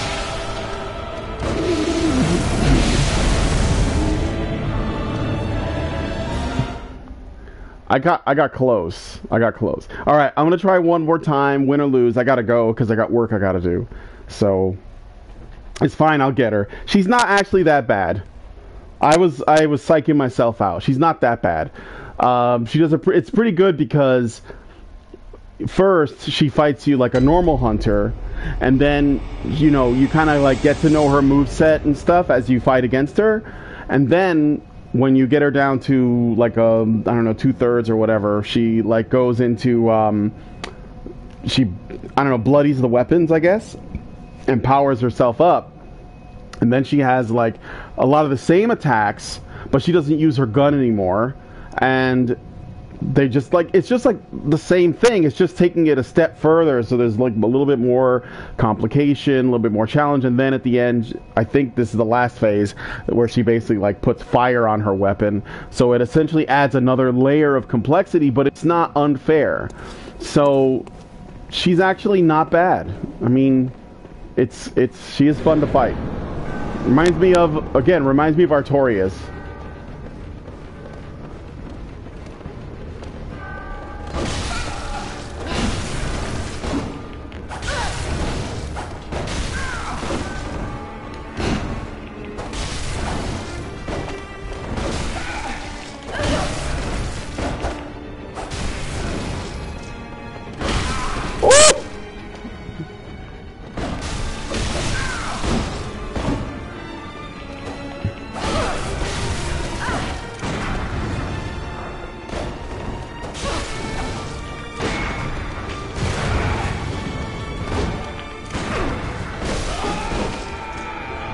I should have just healed up, but I was afraid to stop. No, that was too short. I'm gonna do another one. Her last phase is similar to Abyss Watchers. Yeah. Hey, Ken.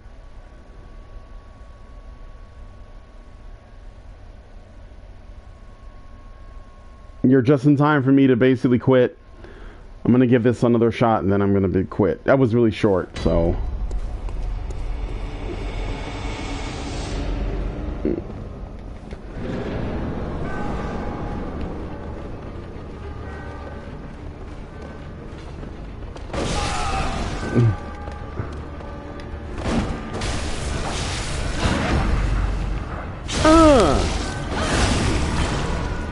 You won't be needing that spleen.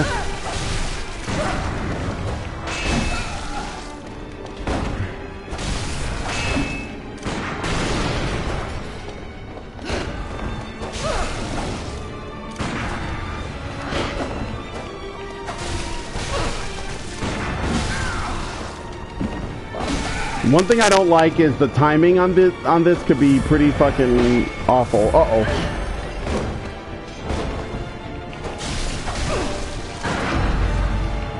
Give me that.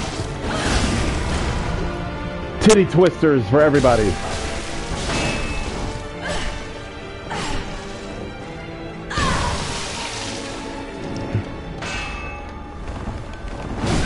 Oh!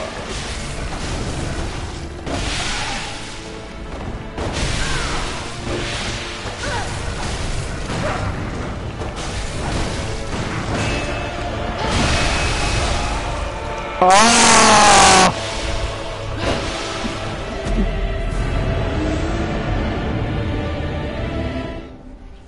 All right, it's not quite 11 yet. I'll do one more.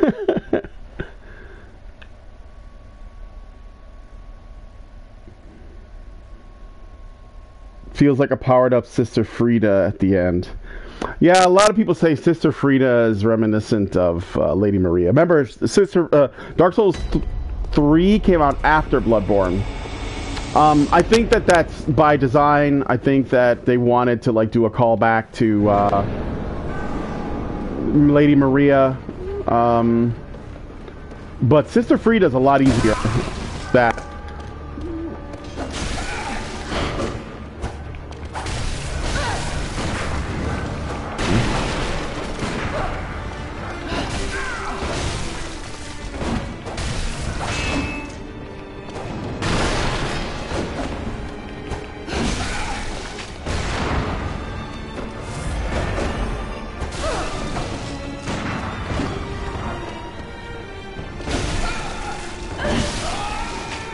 Oh, what the fuck? I'm fucking up. I'm gonna do this again.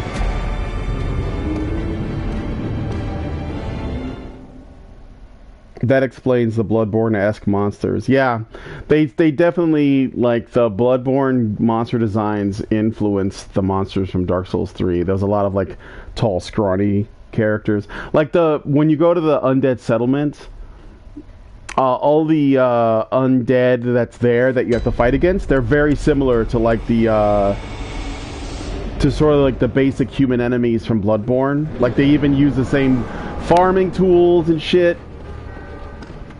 There's a lot of Bloodborne influence in Dark Souls 3. Oh, now you delay, bitch.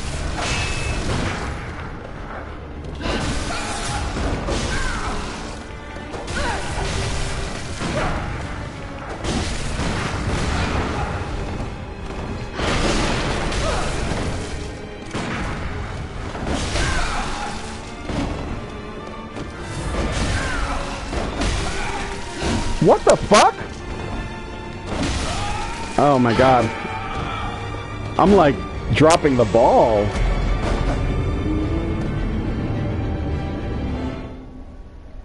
Road to sacrifices, yeah. Yeah, that's true. When you compare it to Dark Souls 1, for sure. All right, I'm seriously gonna quit now, but I feel like I just like got worse. You ever notice that? Ever have that happen to you where you're like doing really well and then you fail and then you go in again after that and you're like somehow doing worse? You're like, why am I doing worse? That's how I feel right now. I don't understand it. It doesn't add up.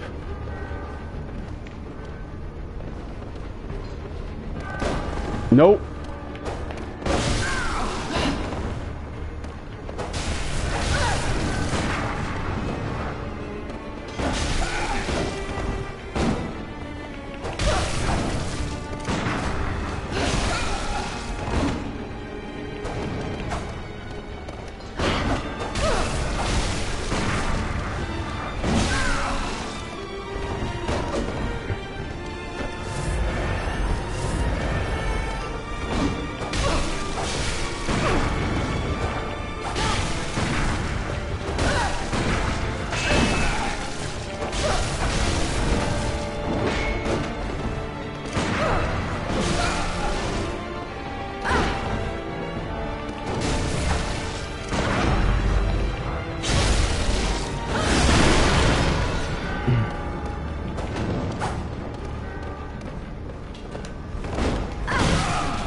What? Oh, what is this move that you're doing now? What is that?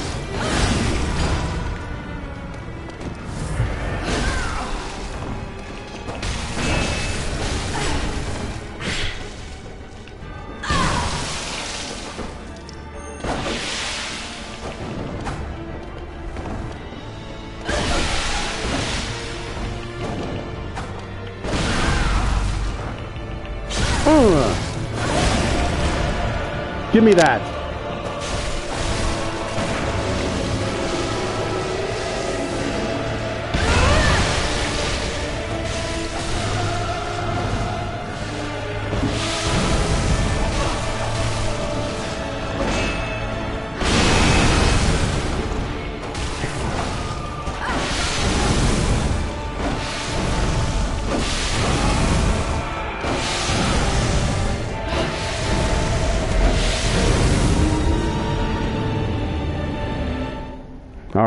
Alright.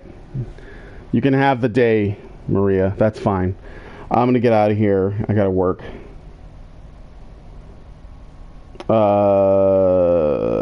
Shit like this is why women think they can fight men IRL. All the women in media beat your ass.